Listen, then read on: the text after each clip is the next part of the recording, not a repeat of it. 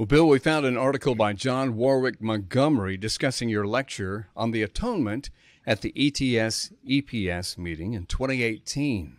He said he was your first apologetics professor at Trinity Evangelical Divinity School. What are your memories of John Warwick Montgomery? That's right. I had a number of courses with Professor Montgomery during my time at Trinity. He was a very eccentric character. He had quite a reputation on campus as someone that was very difficult to get along with. But I must say that when Jan and I joined him on a Luther tour over the Christmas and New Year holidays to Reformation sites, which were all behind the Iron Curtain in East Germany, controlled by that dark Marxist state, we saw quite a different side of Dr. Montgomery. He was so attentive and even doting on all of us who were on the tour that it just showed a real personal side to the man that we really came to appreciate. He writes in this article, in subsequent years, he has become one of the leading evangelical philosophers. In Scripture, we are given the Pauline model that wherever Christ is preached, we are to rejoice, Philippians chapter 1. And so I rejoice in Craig's debates and publications, but I am uncomfortable with his style and approach. I was particularly bothered by his EPS address based on his little book, The Atonement. Let me explain my misgivings. The lecture, like most of Craig's presentations, was dense to the extreme and reminded me of the scholastic arguments characteristic of medieval theology. I go to the Wittgensteinian adage that anything that can be said clearly. To be sure, that is a problem with most professional philosophers, but if one is doing apologetics, as is Craig, extreme care needs to be exercised so that the results are more like the writings of C.S. Lewis than those of Thomas Aquinas. Now, wait a minute, Bill. I thought that our professors wanted us to be dense. Well, I must say that I was very surprised at this criticism of what was an academic paper at a scholarly conference. This was not a popular level talk on a university campus or in a church. This was a scholarly paper read before scholars. And honestly, I have to say, in all candor, I didn't think it was very difficult. I wonder what he found hard to understand. I thought I was extremely clear in my defense of the justice of penal substitution against the attacks upon it made by its detractors. He continues, on one occasion years ago, I attended a Craig presentation focusing on metaphysical questions such as the relationship of time to creation. Craig loves these issues, but I have never found a single non-Christian whose objections to the faith lie at that level. To Craig's irritation, I cited St. Augustine, who, when dealing with the question as to what God was doing before he made heaven and earth, cited someone who responded facetiously, preparing hell for those who pry into mysteries. So he doesn't think those issues are relevant in current apologetics, Bill? Well, apparently not. As an example of someone who does press this sort of objection against theistic belief, I would cite the extremely influential author, Paul Davies, who in his books argues that God can be neither in time nor timeless, and that therefore the God described by the Bible simply does not exist. But in any case, my interest in this topic is not simply for the sake of apologetics. I am genuinely interested in these subjects. This is part of philosophical theology. It's a portion of theology dealing with the doctrine of God or the attributes of God. And I think there's no excuse at all when doing systematic theology for sloppiness and poor thinking with regard to the divine attributes. And so I think it's very important to consider God's relationship to time carefully and integratively, taking account of what modern philosophy and science tell us about the nature of time, and then trying to craft a doctrine of divine eternity that is both biblical and philosophically coherent. He continues, Craig's atonement paper focused particularly on legal analogies to vicarious punishment and substitution. Craig is not a lawyer or legally trained, and in his book, he thanks an Edinburgh law professor for directing him to legal literature on various subjects and a legal practitioner for help in obtaining court opinions.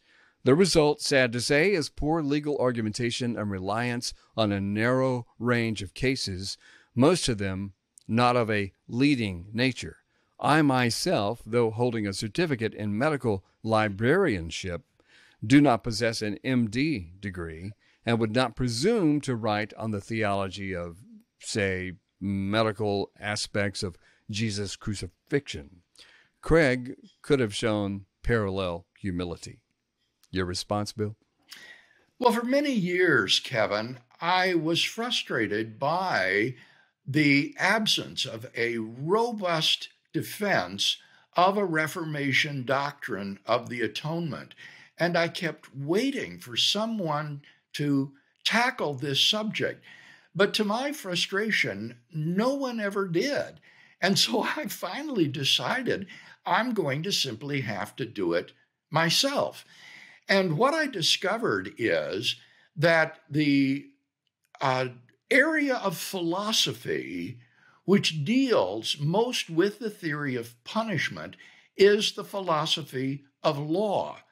And I want to emphasize here that this is a discipline of philosophy, which is my area.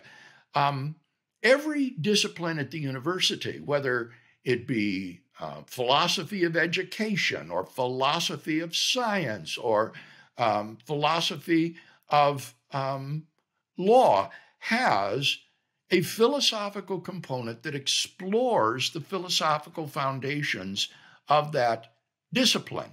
And so I think it was entirely appropriate for me as a philosopher to begin to read the philosophy of law, and then in concert with Professor de Shoemaker at Edinburgh School of Law to see if there were, contrary to what I had been told, legal analogies to penal substitution in the Anglo-American justice system. And I do not think at all that my conclusions are based on an overly narrow range of cases. On the contrary, what I show is that, for example, the use of legal fictions, but especially the notion of vicarious liability, is a very widespread feature of both civil law and of criminal law, particularly governing the relationship between employers and employees. So Dr. Montgomery is simply mistaken in thinking that these are outliers or non-representative of mainstream law. I would dispute that and say that I am dealing here with a very important facet of our legal system. And he continues, one example, Craig's lecture and book stressed the concept of legal fiction, the occasional use in the Anglo-American common law of fictional categories. For example, a corporation is regarded as having legal personhood. It's that this notion of legal fiction is not employed to any significant degree in the major civil law systems of continental Europe, and more important, that such fictions do not constitute a source of law per se, but derive their value solely from precedent and tradition. They must be used only to a limited degree and in strict accord with established law. Thus, in Sinclair versus Brougham, 1914, House of Lords refused to extend the fictional status of quasi-contract to a case of an ultra vires borrowing by a limited company since to do so would have sanctioned the evasion of the rules of public policy forbidding a company to borrow ultra vires. Piercing the corporate veil is a common technique to bypass the legal fiction that a company is equivalent to an actual person. Wow. Bill, speaking of dense, that's rather dense. Yes, I would think so. It is rather dense. It's important to understand that my appeal to legal fictions is based upon its role in the Anglo-American system of justice, where it does play a significant role. Now, Dr. Montgomery says that the idea of a legal fiction is not employed to a significant degree in the major civil law systems of continental Europe. Presumably, he's thinking of France and Germany, other continental European countries. Well, that just was outside the purview of my study. The point is that they do play an important role in Anglo-American justice systems. And of course, it has to be in accord with established law. You couldn't use a legal fiction to overrule some established law. That's fine. But the analogy that I use it for is perfectly acceptable. What I point out is that you could think of the imputation of our sins to Christ as akin to a legal fiction. Christ didn't actually commit our sins. He is perfectly righteous and virtuous, and so he did not actually do our sins. But for the sake of justice, God could adopt the legal fiction that Christ committed our sins so that he might be punished in our place. And that would be perfectly within God's ability to do, it seems to me. Next up, he writes, "In Craig's attempts to use vicarious liability, respondeat superior, and legal fictions to justify the biblical atonement, he does not seem to realize that in law, all such instances require a real and substantive connection between the punisher on earth, the state or the crown, and the person at fault, who is therefore justly declared guilty and subject to punishment. The fact that one's fine can be paid by another is irrelevant. There must be a punishable act or omission, and the one punished for it must be responsible for that act or omission. This is the key issue in any attempt to analogize from what a human legal system does and what occurs in the divine economy of salvation. The best one can do is perhaps to theorize that placing the sins of the world on Christ's shoulders might be justifiable, because God in Christ, though as to his human nature the second Adam was indeed a sinless lamb, as to his divine nature he created all things, and out of love gave humanity free will, which the human race misused, thus making God in Christ, as to his divine nature, in a sense responsible for the sinful history of the race. Of course, this suggestion entails a cosmic mystery, hardly resolvable by any human system of jurisprudence. Bill? It's important to understand the argument here. I maintain, based upon biblical exegesis, that Christ is presented as a vicarious sacrifice for our sins. He died in our place, and he bore the punishment for sin that we deserved. Now, many detractors of Christ's vicarious atonement dispute this doctrine by saying it is immoral. It would be unjust of God to punish Christ, an innocent person, for sins that he did not commit, but that were committed by others. And the claim is made over and over again that we have no experience of some third party who did not commit the crimes being punished for the crimes that someone else has committed.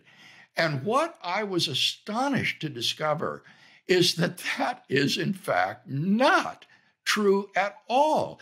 This notion of vicarious liability which permeates Anglo-American justice, allows the wrongdoing and guilt of a subordinate to be vicariously imputed to his superior, so that the superior, even though he did not do the acts, did not commit the crimes, is held vicariously liable for the crimes and wrongdoing of his subordinate.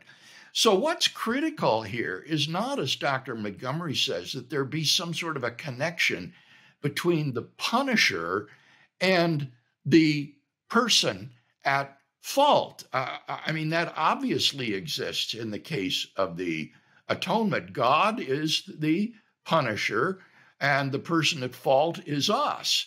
And obviously there is a connection there. Rather, what's critical in cases of vicarious liability is the relationship between the superior and his subordinate. In order for vicarious liability to apply, the superior must have either the right, the duty, or the power to prevent the wrongdoing of the subordinate. Now, what's interesting is in the relationship between Christ and us, although Christ doesn't have the duty to prevent our sins, he certainly has the power and the right to prevent our sins if he wanted to. So Christ actually fulfills the conditions in our American justice system for being held vicariously liable for our sins. And so my suggestion is that Christ is vicariously punished for the sins that we commit, and that we do have a very close analogy to this in our Anglo-American justice system and in this notion of vicarious liability. So the critique of the detractors of penal substitution are just simply ignorant of the law when they say that we have no experience of someone who did not commit a crime being punished for a crime that somebody else committed. Now, as for Dr. Montgomery's suggestion, I think it's quite wrong-headed when he says that God in Christ, as to his divine nature, is held responsible for the sins of the human race. That's quite wrong. In his divine nature, Christ is impeccable and sinless and could not be held responsible for our sins. Rather, it is in his human nature, as a human being like us, that Christ can be held vicariously liable for our wrongdoing. Our crimes are imputed to Christ according to his human nature, so that he can bear the punishment on the cross that you and I deserved, thereby freeing us from our liability to punishment and affording us the possibility of a divine pardon. He then writes, sadly, Craig passes rapidly and superficially over the great Christus Victor atonement motif, dominant in the patristic age and revived during the Protestant Reformation. The theory that on the cross our Lord conquered sin, death, and the devil, the powers of darkness arrayed against humanity. Indeed, characteristic of the scholasticism of his presentation, Craig cites the Swiss Reformed theologian Turentinus, often called the Thomas Aquinas of Calvinism. How much better off Craig would have been to rely on Lutheran theologians, since they, unlike their Calvinist counterparts, are well aware that in the high matters of faith, mystery is unavoidable, as with the Holy Trinity, divine election, and the real presence of our Lord in the Eucharist. Calvinistic double predestination and the Arminian Molinist semi-Pelagian middle knowledge both suffer from a fallacious insistence that high matters of faith can be rationally explained if we just try hard enough. Well, Bill, what are your conclusions on what he just wrote there? And this entire article in general? I think here Dr. Montgomery shows his true colors. As a Lutheran theologian, he basically says we shouldn't think about these things. We shouldn't try to understand them. These are divine mysteries which we simply accept on the authority of Scripture, and we shouldn't try to rationally make sense of them.